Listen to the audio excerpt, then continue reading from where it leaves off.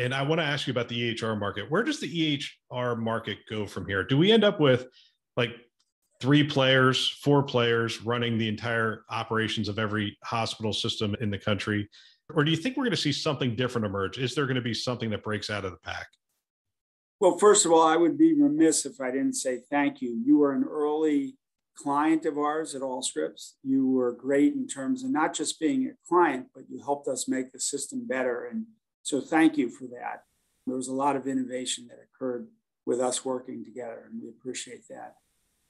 Where EHRs are today. So first of all, I think that electronic health records were a necessary but not a sufficient condition. We had to get all of the information electronic to take the next step. But the next step was about making the user interface much easier for doctors and other caregivers. And on the back end, using all this new information to create insights from the data, just as we did at Livongo.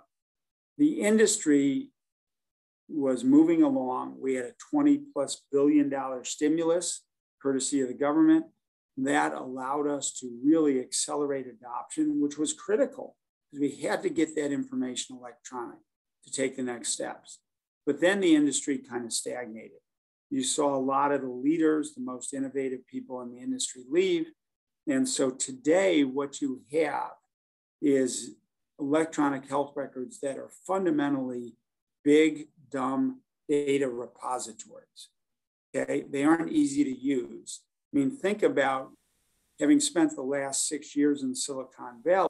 If you said to anybody, your system is so complex that you need a scribe to help you enter the data, talking about Epic, they would look at you and say, that's the picture child for bad software, that it's so hard to use that you need somebody else to operate it.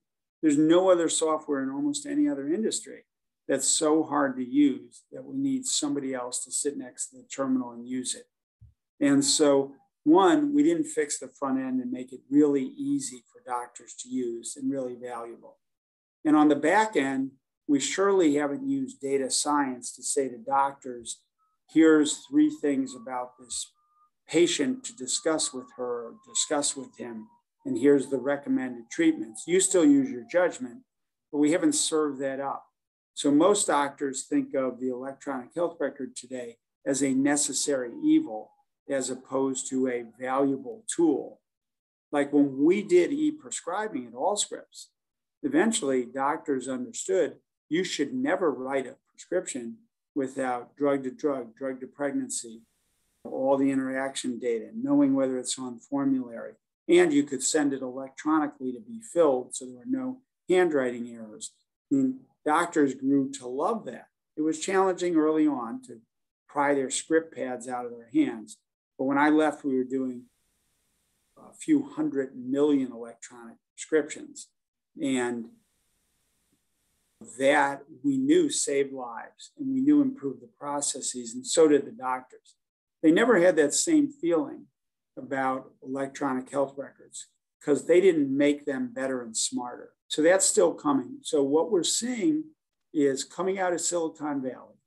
There's some leading companies, Commure happens to be one of them. And what they do is they sit on top of an Epic or a Cerner or an Allscripts, and they are the apps layer. So they make it easy to write apps, to interact, to do all the things, to do the data science.